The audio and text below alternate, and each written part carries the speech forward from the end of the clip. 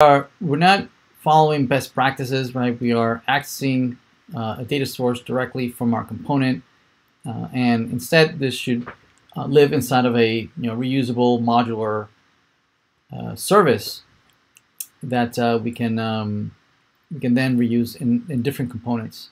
So let's go back to here in the core code where we have the services, and we'll declare a brand new service, right, that encapsulates that fetch, and we'll call it, because we are dealing with lessons, we'll call it lesson service client,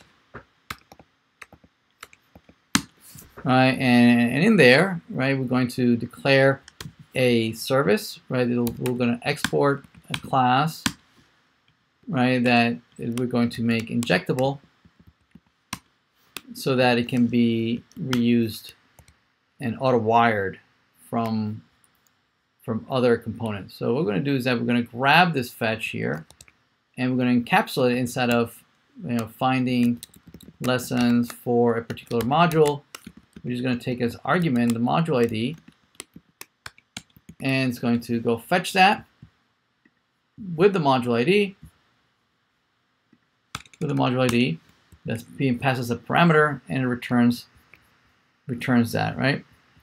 And so finally, in the tabs, instead of using this fetch here, we're going to ask to have the service wired into us, right? This is the